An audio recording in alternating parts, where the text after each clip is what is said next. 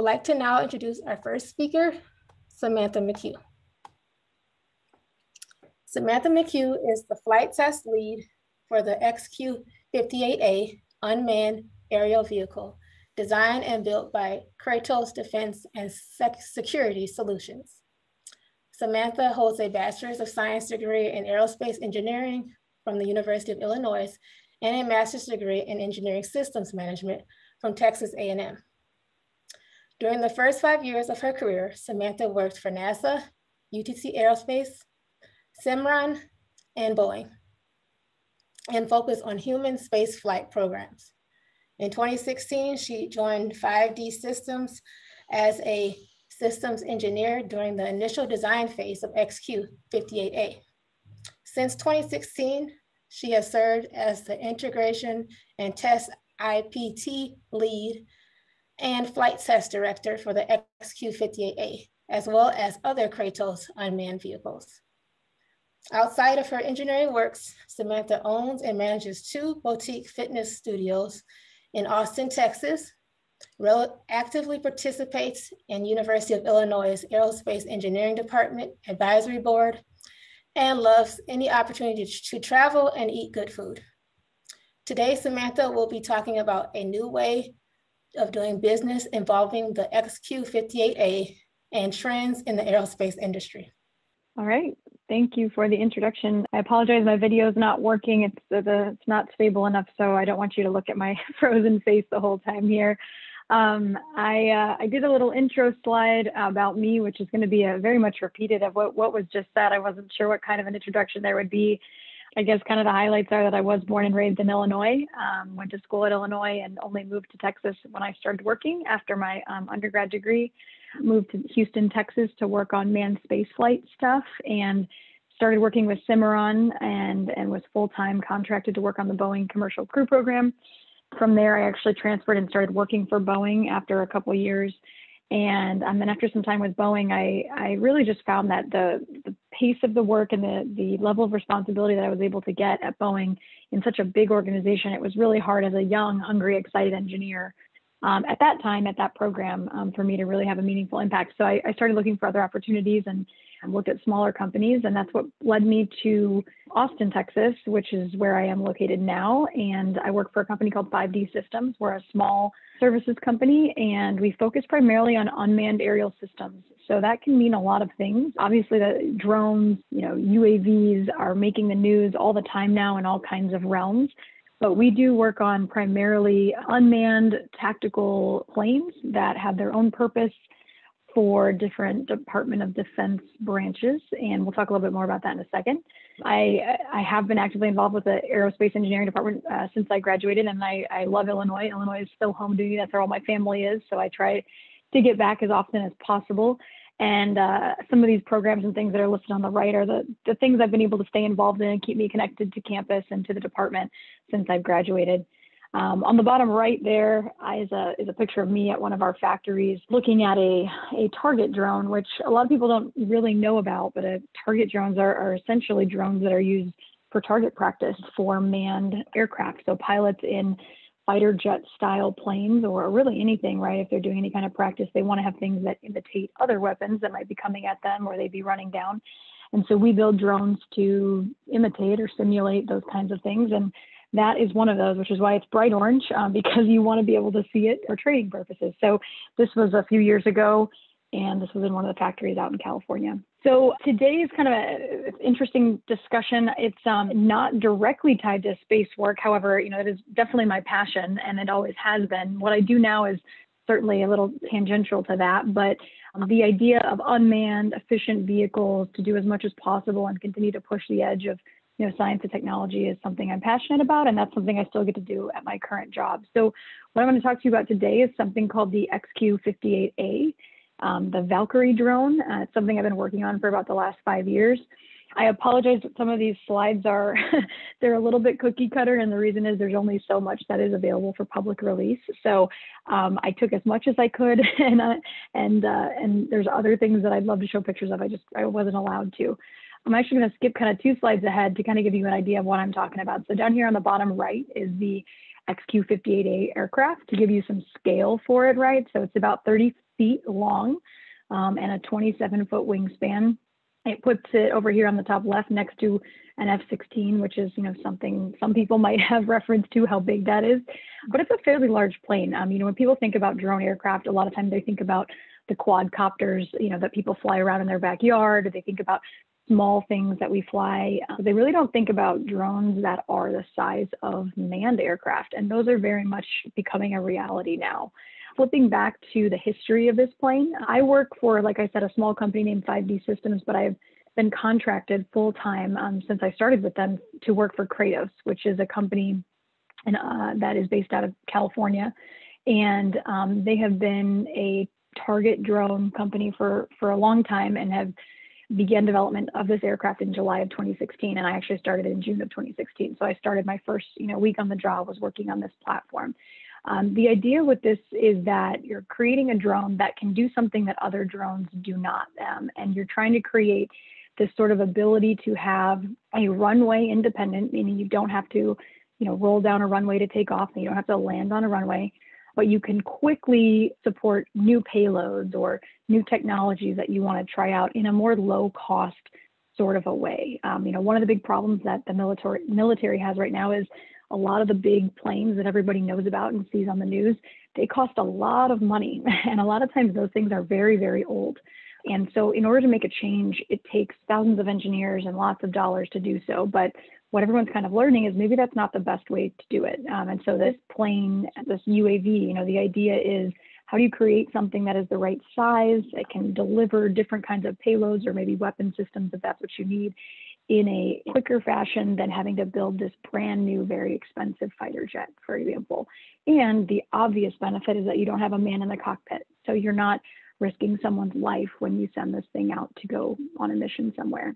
As this mentioned, we began development of this plane in July 2016, and we flew our very first flight in March of 2019. So that's very fast by, military government organization standards. I was with the program from the beginning and able to be the flight test director for that March flight, and I have been for all the flights since. And it was very, very exciting. A couple key buzzwords in here I just want to point out is one main difference with this aircraft is that it is meant to be a long-range, high-speed, and very maneuverable plane. So there are drones, and we'll see this on the following pages, that they go really, really, really high, but they go really slow. There are smaller drones that can go a little bit faster, but they have to stay lower. The capability that this drone has is kind of far, kind of above and beyond of anything that we have operational right now. And to kind of give you a feel for that here on this next slide, you can see some different sort of unmanned aerial capabilities that exist and things you might have seen pictures of in the news.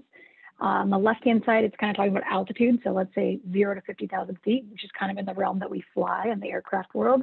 And on the bottom is airspeed, right? So from super slow guys all the way to Mach 1. There's a lot, right, in this very slow, lower end, but there's not much, as you start to get higher and faster. And that's kind of where this vehicle is positioned to be. It's a very interesting sort of concept because it doesn't have, landing gear like some of these items do down here, which make them runway dependent. And, that makes our operations sometimes more complicated. I'll talk a little bit about how we do that in a second, but it also provides us kind of an advantage because there's a lot of situations where, runways have to go to manned aircraft, or you don't have enough runways to do all the things you want to do in sort of a mission scenario. And this drone is not reliant on that. We launch with rocket motors and we land under a parachute and landing airbag system. So it's a pretty cool concept. This kind of gives you a little bit of more of an idea of what that looks like. So from a overall perspective, this is an actual photo of one of our flights. You can see that, we're kind of on a launch rail. So there's a metal rail that kind of ends right back here. And we strap basically 2 motors to either side of this plane, rocket motors. And in addition to having our engine, at full throttle, essentially, we have these 2 rocket motors that are attached to the plane. Those stay with the plane until they completely burn off. They're solid rocket motors. Once they're done, they fall away and the plane continues to fly out. So for those of you that are interested in any kind of rocket systems, whether it's for aircraft or spacecraft or anything, you know, everyone knows those are pretty difficult systems to tune, because once you start them, they don't stop, right? You're going to burn until all of your fuel or material, whatever it is gone. And so this is a particularly interesting problem, because a lot of people who fly airplanes don't know anything about rockets, and this system kind of brings the two things together. Kratos as a whole, interestingly enough, you know, a lot of the target drones do launch with rados, we call them. So those are the rocket motors. And so they have a lot of experience in this area. And so transitioning to a rado-powered takeoff for this plane was a fairly simple thing for Kratos to do. Other companies have tried it, and it can get difficult, because if you're not familiar with, you know, how you set the angle and the power and those kinds of things behind it, you can have a really bad day if you don't have it going the right direction. That's the takeoff.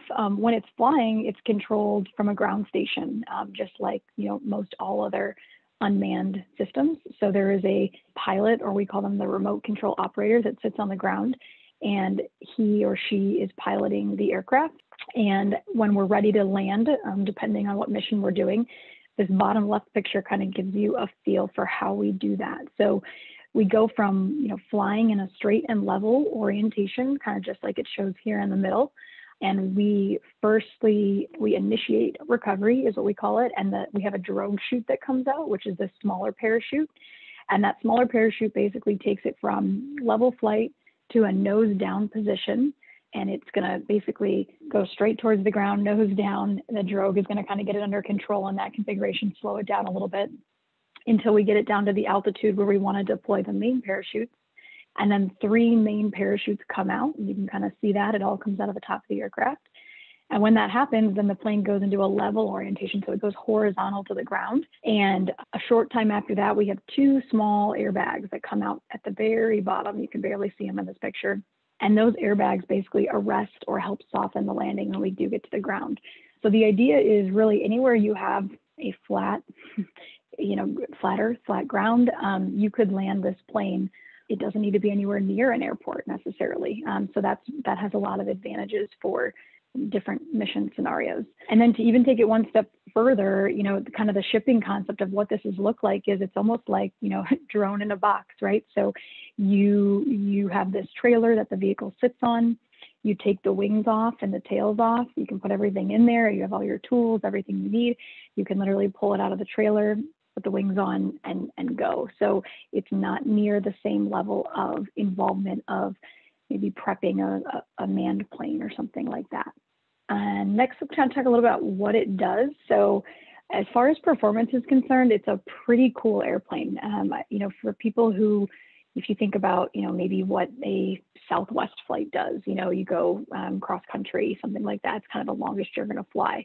This plane was designed with a mission radius in mind of 1,500 nautical miles, so which comes out to, you know, a max endurance of greater than 10 hours. That's a long time, right? Without refueling, without doing anything else.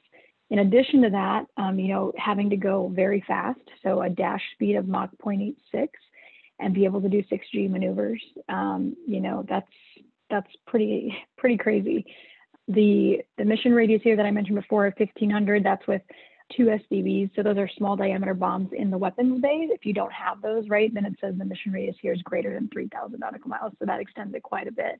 We do have multiple areas in the plane as well where you can hold different kinds of payloads. And a lot of the work we're doing right now is around, you know, we have this plane and we're now putting new sensors and technologies on it to try to do other cool missions. So if you look kind of up front here in this top left picture, there's multiple bays where we can put payloads, you know, about 400 pounds worth. We also have an area down here in the weapons bay that can have a lot more, right? So about 1,200 pounds. And then if you wanted, you can also put payloads on the wings, either, you know, close here near the body of the plane or out on the wingtip, and you can have a decent amount of payloads there. So the idea is this is kind of like plug and play, right? So if somebody comes to us and says, hey, we want to be able to put a bunch of cameras all over the plane and take pictures of this, you know, sure, we can go do that. If they want to do something else with something in the weapons bay, that's possible. But there's a lot of options, and it's very, you know, we kind of like to think about it as a modular vehicle. If somebody comes in and has a certain need, we're able to find a place to fit them and provide them the power they need and can kind of go from there. The only other thing that is important to kind of point out is this third bullet here on this page is kind of a big deal. We'll talk about it in a couple slides, is that the Valkyrie or the XQ-58A is a concept that is meant to really operate in conjunction with or in concert with manned aircraft. So sure, it can go do its own mission, and that's great. You can do numerous things with it on its own, but there's also very much a desire to have, you know, these planes be kind of like wingman for manned aircraft that are in the air. So let's say you have one fighter jet in the air, you might have 2 to 4 to 6 of these drones out in front, you know, doing surveillance or other kinds of operations. So you're providing not only situational awareness for the people, the actual manned people, you know, in the aircraft behind, but maybe you're also providing some protections and things like that. So it's a really cool concept that it seems futuristic, right? That we have drones and manned aircraft flying next to each other, but that future is becoming closer and closer as we develop these systems that are more robust and more reliable and better tested. I have a video I'd like to share what I've done. I think I'm going to skip it for now because I don't want to mess up my sharing, but I do want to pull up, there's a launch video that you can watch that's pretty cool from one of our operations that we did a couple months ago. So one of the key things, I know that, you know, a lot of these talks are very much space focused, but when I was asked to participate in this, I was excited to do so. And I'm coming from a space background. You know, I did the space side of things in senior design, and I was very much interested in human space flight, you know, always wanted to be an astronaut, those kinds of things. I wasn't sure how I was going to like the aircraft side, especially, you know, unmanned aircraft side of things when I started working on it. But I've found that there are a lot of similarities, right, in the problems that we're solving on both sides of the fence, both the space flight and the aircraft side of things, whether it's manned or unmanned. And there's some things that I've noticed just in the last 10 years of being in the industry that I think are important for everyone to understand, but especially young people that are coming into the workforce in any way.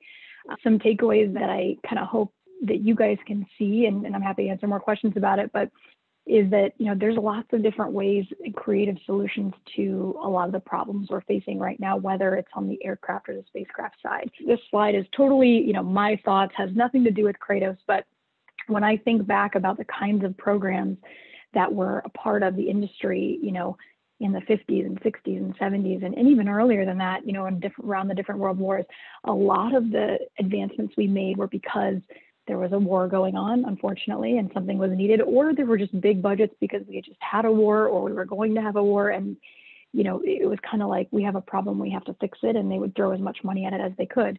That's not the case anymore. You know, it has changed a lot, and it has forced not just private companies, but the government and the government entities that manage a lot of these operations to be more creative, to be more lean, spend money more, you know, wisely, and enable rapid technology development. And that's a really big piece of it, because right now, you know, technology is developing so quickly that when you get a project on January of a year, you know, by December of that year, it's already out of date by a lot, right? So if we take 10 years to develop the next big thing, that thing's going to be so old by the time it's done that no one's going to want it. And so I think it's important to kind of highlight that in both realms, there are ways that we've kind of changed, you know, how we're doing business. And there's some examples here that I'm sure, you know, anyone who kind of follows the news and aerospace news would be aware of, but things like, you know, the commercial space flight, the commercial crew program on the space flight side of things, you know, Boeing, Sierra Nevada, SpaceX, Blue Origin, companies that were competing for NASA contracts.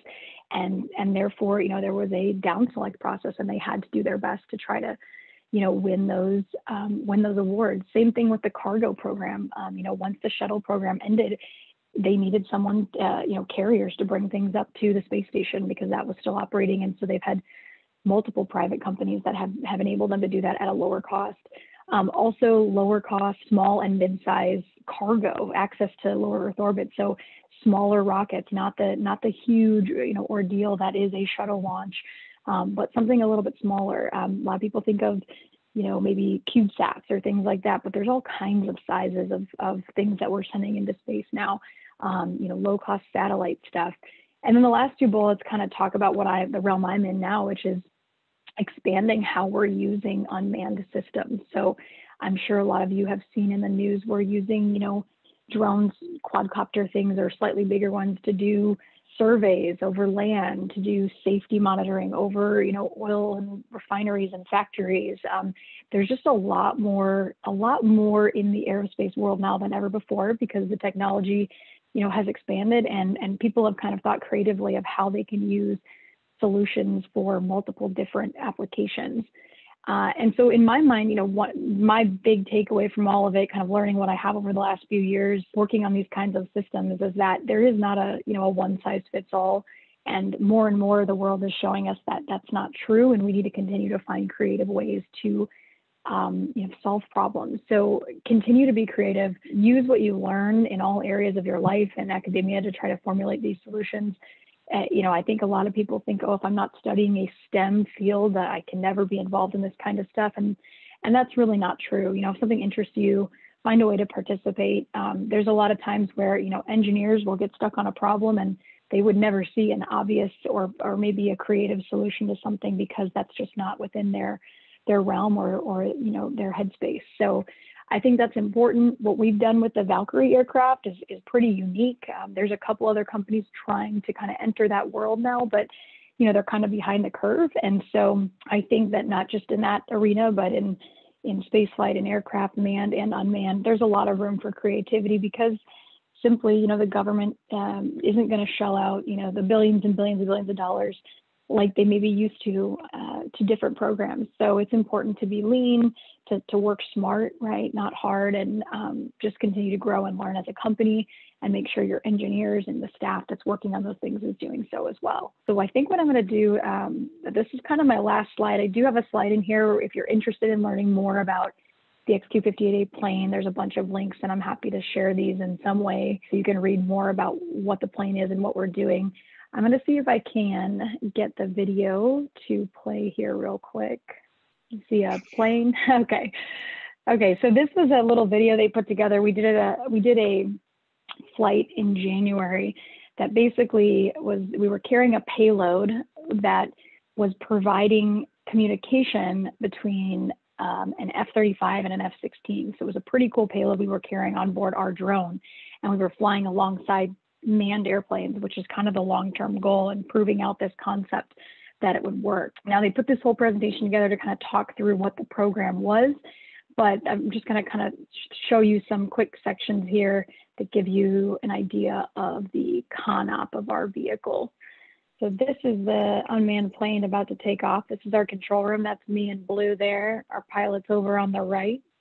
Kind of gives you a feel for the operations, and here is the launch.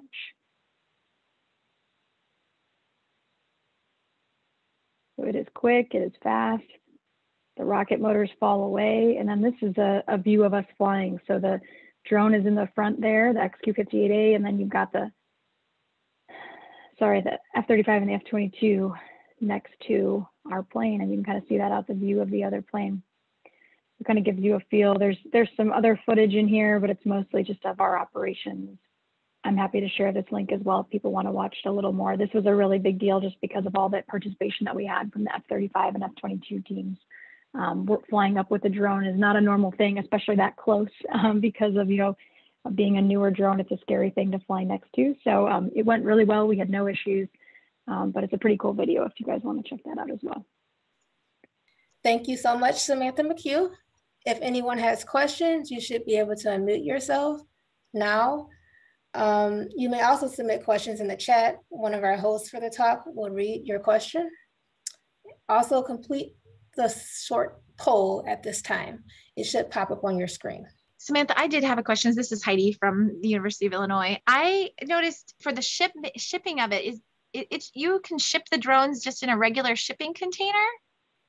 You can, yeah. And when we ship them to the test ranges and stuff, we just put them on the back of a flatbed truck and it's covered. So I always laugh that, anytime you're driving down the highway and you see a covered truck, you never know what's inside.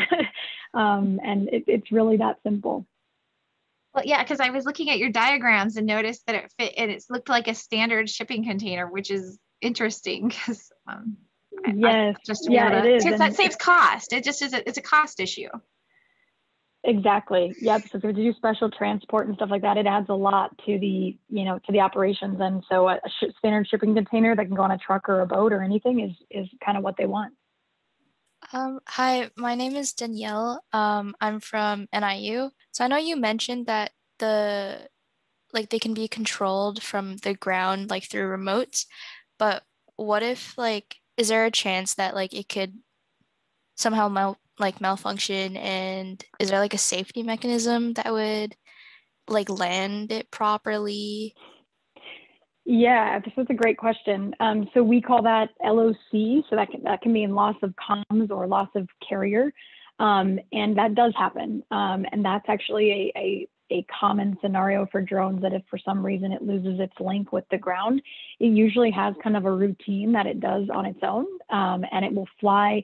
In most cases, it'll fly some kind of orbit pattern in trying to regain the link so it can continue its mission.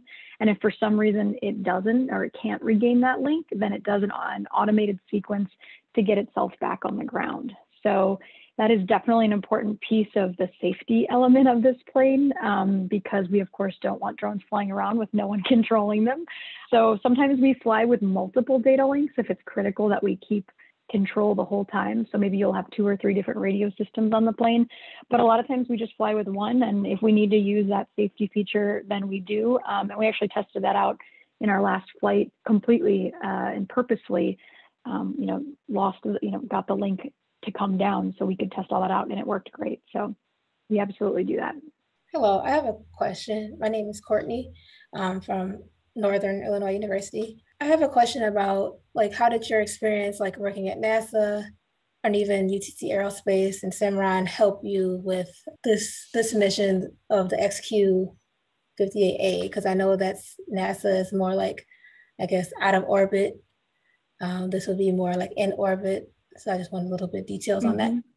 Yeah, so I think, my experiences at NASA in all the different varieties of that, whether, no matter what company I was working for, what helped me the most was that, NASA is constantly working on big problems, and they're dealing with really big systems that have multiple elements. And, those kinds of complex systems don't just exist at NASA. They exist in a lot of places. And for example, this plane that I'm working on now is a pretty complex system that has multiple elements. There's a ground element, there's a launch element, there's the actual flight itself, very similar to just like you want to call it a commercial crew a space flight issue, right? They have to be able to handle things on the ground, they have to be able to launch from the ground, fly, return to Earth, and recover. So all those phases of the mission, they're obviously different, but we have to think about the same things and learn how to solve problems in a similar way. So I think, learning how to be a really good kind of overall system thinker and think about the big picture and how each piece plays a puzzle of the whole was one of the major things that I learned from NASA and those experiences and brought to my current job. And I think it's helped me a lot with what I'm doing now. Okay, thank you.